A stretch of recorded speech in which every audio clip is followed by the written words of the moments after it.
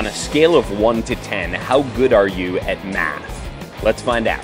Think of any number between 1 and 10. The better you are at math, the higher the number should be. So if you're terrible, it should be a 1. If you're great, it should be a 10. Or for most of you, it's going to be somewhere in the middle.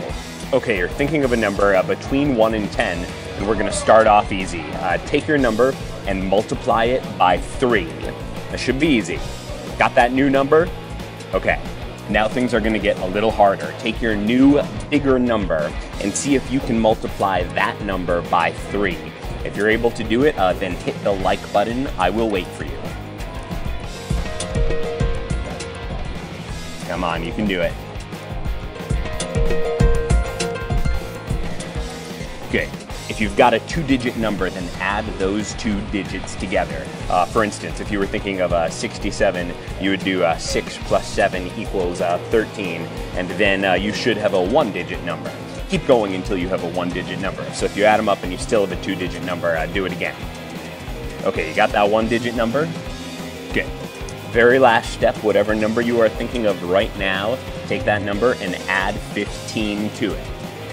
And whatever number you are thinking of right now, that is your number.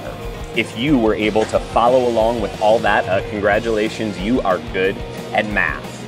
But now it is time to see if I am good at mind reading, because I'm going to try to guess what number you are thinking about right now. And here's the deal, if I can do it somehow, then you have got to share this video.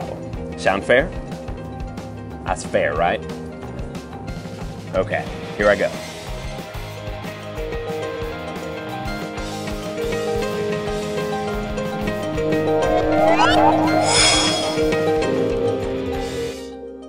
You know the rules. If I got your number, you have got to share this video because we want to amaze your friends too. That's the rules.